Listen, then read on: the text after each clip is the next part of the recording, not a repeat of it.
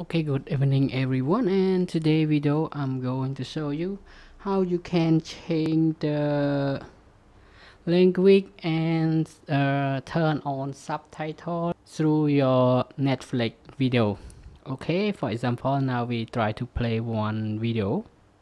So when you pause a video on your Netflix, you will see the detail here, and you just press one button down, and you can see the word English is ticked. That means now this episode or this video are playing with the English voice, and you can also make change it to Korea, or we can choose other for more option.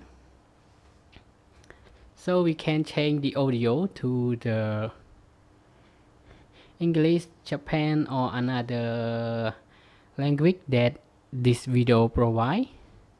We can change it to Korean, Japan.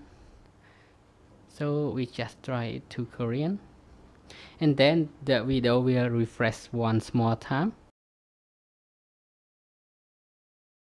It will play in Korean language.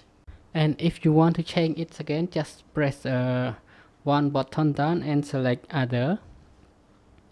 We can change it to Korean original, and for about here is the subtitle.